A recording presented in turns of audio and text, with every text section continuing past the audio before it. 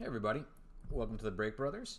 We have a kind of tweener episode tonight. It is about half recap and half sort of a test. The last couple breaks that we've had, or a break in a video we've had, I've had kind of wonky audio, unfortunately.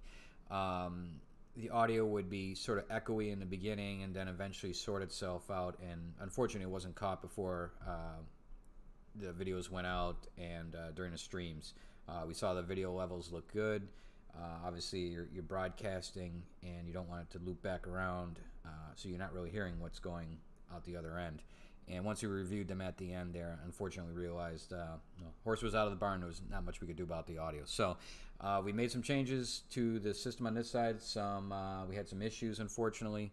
And additionally, we changed out microphones, and hopefully this has remedied the issues. So the point of today is to actually go over some things quickly that we broke that didn't have either audio or proper audio. So we'll just go over those really quickly. And well, that's really about it. So we got two products here. The one that we broke the other day that had audio, but it was kind of weird, was the 2019 Panini Chronicles, which is a pretty cool product. It reminds me actually a lot of Leather and Lumber in that it there's a lot of kind of disparate cards. There's not a lot of base per se. It's just a lot of like different parallels and inserts. Seems like in a pack you get like 9 or 10 different types of cards, unfortunately, so there's no real common thread to the set. But that said, they're great cards. They remind me a little bit of Leaf in a way, in the way they're presented, but really nice cards. We'll go into those in a second. And the other here is the Gold Rush Baseball Vault Series 2, and this is a new product as well. It just came out, and this was 3 graded cards, and I broke this one I want to say about a week or two ago, and for whatever reason, it was a live break. It was no audio broadcast with it, even though we had levels on our side. And I think that was really the start of our audio issues. So in any case, we're just going to go through these really quickly and let everybody go here. Tonight is the first night of football. It's Thursday night football. It's the Packers versus the Bears, and it should be a good game. If Aaron Rodgers can get in his rhythm, I think it'll be competitive. Otherwise, I think Chicago is probably going to win it tonight. So, any case, that's football, but we're here for baseball tonight, and let's go over the 2019 Chronicles box here real quick. So, we did get some pretty cool just cards out of this. Not base, like I said, it's kind of a hodgepodge, but we did get some great hits from it. Each box, you get 3 autos and 1 memorabilia, so we'll go over those really quickly. And again, just some proper audio here, because I don't know how well it came across the other day. Here is a Yusei Kikuchi Cracked Ice, kind of almost like an atomic rookie card. Really nice. Again, they're nice cards. This one is numbered, and then if I can get it, it's 69 of 99. So, and again, there's numbered Scooter Gannett. But going through these, it was pretty good. Another Kikuchi. But beyond that, just kind of, like I said, a hodgepodge of different types of cards. Did get some Eloys, and I believe there's one there, as a matter of fact. And some other rookies. I think I had like a Tatis in here. I'd have to go back and look, but I don't want to go through these whole things. I more wanted to show you the hits. But, again, a really nice set. They're kind of all over the place. Like I said, there's no real common thread through them. You can kind of see it looks like just like a hodgepodge. So there is some great cards, but it's very tough to collect any kind of one thread through it because there's so many of them.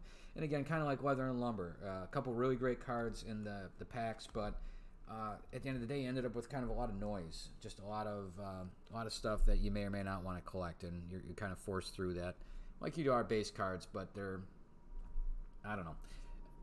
Good set, nevertheless. I highly recommend these Chronicles. So anyway, you do get 3 hits. And there's supposed to be 3 autographs and 1 memorabilia. We did get 3 autographs, and we did get 1 memorabilia card as well. But beyond that, we got a couple nice cards that were kind of a thicker stock. And that's, again,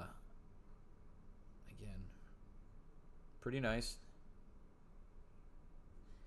And let me show you another example of one of these that came in it.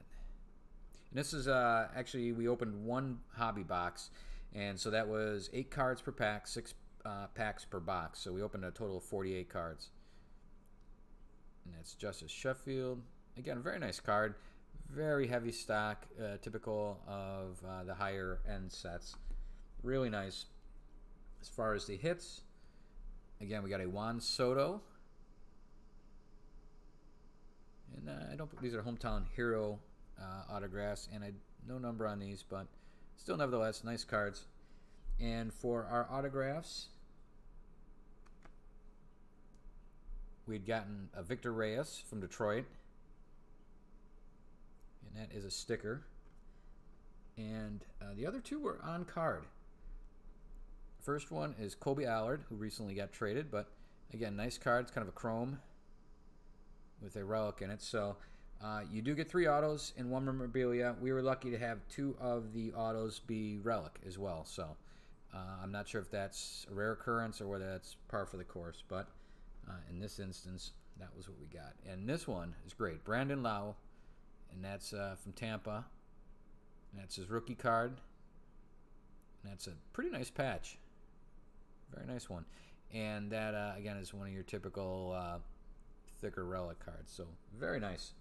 All in all, I would have considered this very nice to get this. And if on a consistent basis you could get cards like this out of it, it's a pretty good buy. And again, that was about 48 cards. The only ones, like I said, I mentioned in the original broadcast, the only ones that I don't really dig out of it are these. To me, the caricatures with the large heads, looks like a score. Not sure if that's like a kind of a reprint of some older ones, but it doesn't really do it for me. That kind of NBA Jams look to it with the large heads. But all in all, very cool set. That's what the box looks like. If you see it out in the wild, and this is what one of the packs looked like. So there you go. And let's make way here for the product that didn't have any audio when we posted it live there. And that was this Gold Rush Vault Series 2. Let me reopen this real quick, show you what we got, and we'll let everybody out of there. And again, this is just to recap everybody on some breaks that went kind of sideways a little bit on the audio, and at the same time just test out the new hardware and make sure that we're getting reliable audio, so that as we move forward with our breaks, and keep an eye out for those on eBay, and that we got something good that's worth watching. So any case, the 3 cards we got, and this actually turned out really well, because you're not guaranteed of graded cards, but you usually get like a 1-touch if it isn't graded. So the 3 cards ended up getting were 2017 Topps 5-star Jumbo Patch Autograph Silver Rainbow Manny Machado, and that's a mint 9. Again, it's a pretty cool 5-star, nice patch. It's got a 9 auto. It's graded by Beckett. I got a 2017 Manny Machado.